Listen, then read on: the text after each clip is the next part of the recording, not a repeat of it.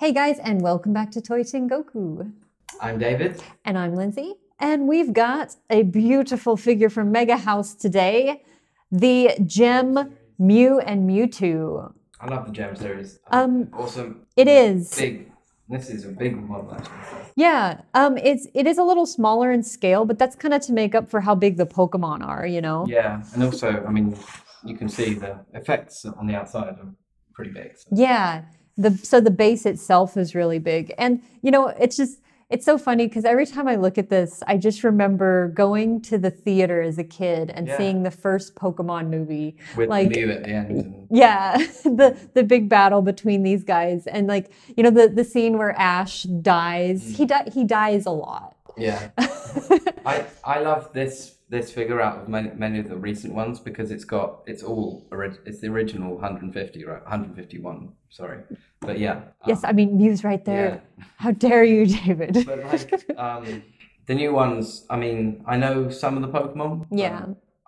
I couldn't tell you half their names, maybe not even a tenth of their names. I know all of the 151. Yeah, I didn't play all of the older games, but I'm learning much more of them from Pokemon Go. I still play that regularly. I'm learning a few from Pokemon Let's Go. Oh, yes. The awesome. Pikachu and Eevee game. I've got the little ball as well. That's pretty sweet. Nice. Yeah. Anyway, so let's crack into this and see how it looks up close. Cool. So here they are fresh out of the box. We're just going to take a very quick look at the box. It just shows the figures from a few different angles. Pretty cool. Yeah, nice design. Nice box. Nice and eye-popping. Nothing in the box though, really. Yeah. Apart from the figure itself. The figure is already all together, so unlike Fos or some of the other ones we put together on the show, oh Jesus, like Supersonico in her bride outfit, there is no assembly required with this. It is ready right out of the box. So how's it stuck there? I guess they've already done it with it. It looks like it's glued, maybe. I don't see any pegs, but... So be careful. But, I mean, it's a pretty solid piece of plastic, so I think you'd have to put a lot of effort, or a lot of force on it to break it off. So, yeah, let's just take a quick look at it. Well, the cool thing is it's got its own base. Like, it's not just black. It's got some right. texture to it. Even the base down here itself has kind of a texture to it. I guess it's like a little like wood or something. Or like ground or something. But yeah, it's a really nice figure. Awesome. If you're a fan, you know, of the original Pokemon series or that movie that I mentioned, you know, this is like a must-have, I think. For sure. It's just so nice. Like, it's so dynamic. You know, you've got them both midair, and then you've got all of these special effect parts going on. The clear plastic used down here. Even this cloud is like clear plastic that's been painted over, so it kind of has a smoky effect. Yeah. They so I guess Mew's performing some type of electric attack, and Mewtwo is going for a psychic blast or something like that. That's a really cool effect. I like how they've put the little you know, clear plastic that's been painted over on the ball. Yeah, it's really nice. And that's it. No. Let's see. But yeah, I think my favorite part of the base is this swirl effect here. Just because it brings the figure together so nicely without having to use like pegs on everything. You can't see any of the like necessary parts to make it, you know, stick together. Which is really cool. Usually it would just be like a clear plastic stick coming up to hold somebody midair, but this one just makes full use of this effect. Yeah, I guess all the plastic parts come separate and then they've been hand stuck together. Because they're not actually, it's not one piece of plastic this. You can see here that that's gone in. Yeah, so like there's a peg right there. But yeah, I mean, it just looks really nice. I'm a big fan of pink myself, so I really like the color palette here. Yeah. I think it's also quite a nice size. You could put this on your desk and it wouldn't cause too much grief.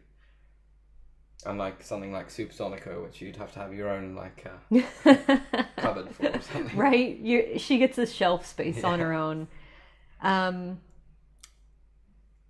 That's kind of funny. Oh, that must be for the swirl effect. Yeah, it is. It's where it's stuck inside the base, but it just looks so unpolished compared to the rest of it. But yeah, there's just a lot going on here, so it's really nice. You can see a few seam lines like on his leg right here, but it doesn't really bother me because there's just so much going on in the figure that your eye isn't really attracted to it so much. I would say be careful with the electric parts and the tail because they are movable, so yeah, they might probably could snap off. Yeah, they might snag on something, but other than that, I mean, it doesn't really look like it's in any fear of falling apart. It's pretty solid. The gradation's nice, not just on the effect part, but like you can see there's purple shading here and like the creases of his arms and legs. Do you think they're all the same, each one, or has this been painted by someone? I mean, typically, as far as I know with figures, there's a machine that paints part of it, but then sometimes somebody else is required to come in and spray paint to get these kind of effects. It just kind of depends on what technology they use. Good Smile Company has a really nice blog showing the process for how they make Nendroids, and you can see where, like, the funniest part is like with the face plates. They actually have to put it in the same machine, and then it stamps one color on. They take it out, and then it stamps on like another layer of coloring. So basically, like, it stamps on the white color in the back, then it stamps on the color, and then it stamps on the darker shades. It's really nice. I recommend looking up the video. And it's in that blog's in English as well, right? Yes. Yeah, that's cool. So, gotta love Good Smile. They are thinking of their international market. Just going off on a tangent, but they made this exclusive Disney figures for the US, and they're about this big. You can't even see your hands. Well, they're massive, but they much bigger than this. They cost like $2,000 each or something like that. Wow, it's like a real special thing. But yeah, so this is just really nice. It's very sturdy. You don't have to worry about so much as some other figures about like your cat knocking it over. The expressions are nice. The shading is nice. I like the Mew. The Mew's quite, really cute. He's got a very innocent look to him. Yeah, are they meant to be like fighting each other, I guess? Well, but in the movie too, Mew is just kind of a very innocent existence. Like, he's attacking him. It's more like Mew's just defending himself pretty much. Damn, I want to watch that movie again. But I bet you it wouldn't have such an effect as it did before. We'd be like, so corny. I mean, I just always remember the end scene where these two both throw a huge energy attack at each other, a psychic blast, and Ash gets in the middle of them. Dies. Like, yeah. But wait, what was that other one where... Dies. Doesn't... when Pikachu nearly dies, he starts talking in the latest movie. Really? Yeah. Oh my god. Because they rebooted it and they did I Choose You Again, but with new graphics. Yeah, I remember and then that. Pikachu goes, I will always be with you, Ace. Something like that. So like, what the hell? Oh my god. It's like that new detective movie where he talks. But, yeah. Oh, but I mean, that one's totally different. Yeah. Ryan Reynolds. Anyways, so that's about it. There's not a lot to talk about. It's just a nice figure with a lot of nice coloring. Yeah. And it's great, for fans of the series. Like, this is the first time I've seen a figure like this of Mew and Mewtwo. Yeah, the original Big Daddies. Yeah. Well, anyway, roll music video now.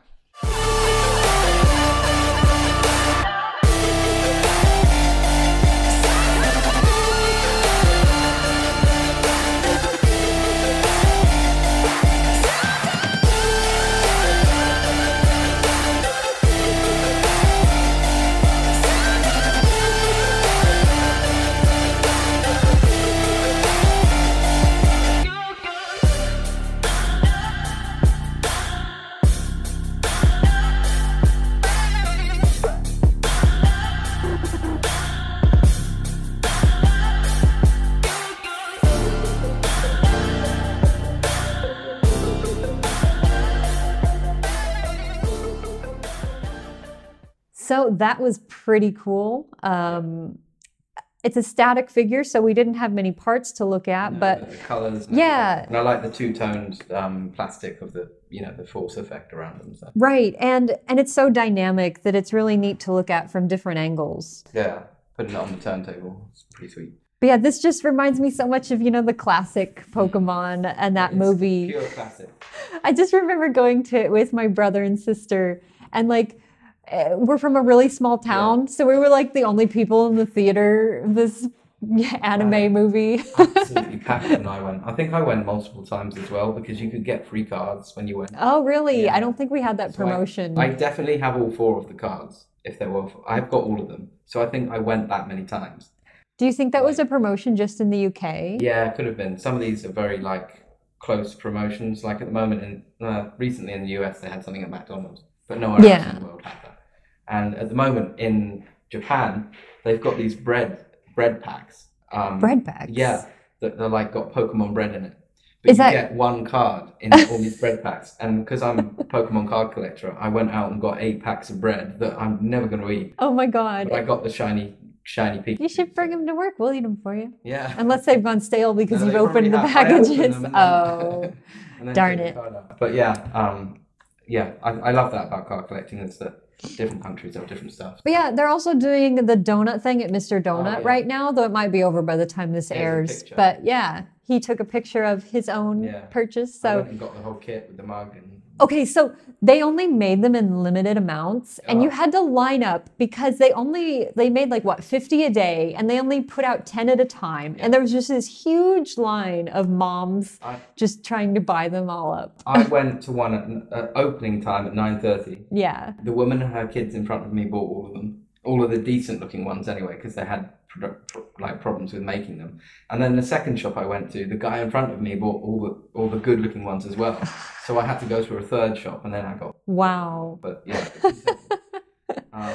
But yeah, just saying about the production, some of them were really odd looking. Yeah, but we liked the derpy ones too. Yeah. But unfortunately, they were banana flavored, so I wasn't the flavor too. Wasn't the best. The Pokeball was strawberry. Okay. Yeah. And then they had some other Christmas. But yeah, anyways, you guys also want to hear the winner, I'm sure, of the Land of the Lustrous figure we did a couple times ago. And I've got that right here.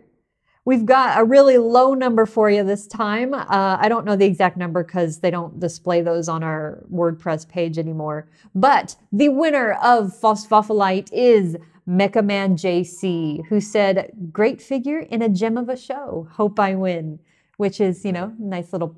But the funny thing about this is that at the start he hadn't actually registered, and then Lindsay got on his case and he registered, so his name went. His name went into the bucket of entries of the random number generator entries. It's not a bucket at all. I apologize. No. But episode 300 of GTV was a literal raffle. Oh yes, that was cool. Kylo Ren's head. But yeah, if you haven't seen that episode, check it out. It's pretty sweet. But yeah, so how can they win Mew and Mewtwo? Okay, well they have to comment on this episode on hobbylink.tv, and obviously they have to be registered, write a comment, just one please, unless it's a reply, and then you'll be entered into the grand draw where we'll use a random number generator, pick someone, and then, we'll announce you on the next show.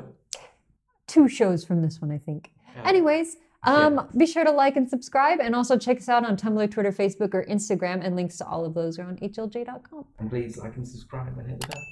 And that's it. See you next time. See ya!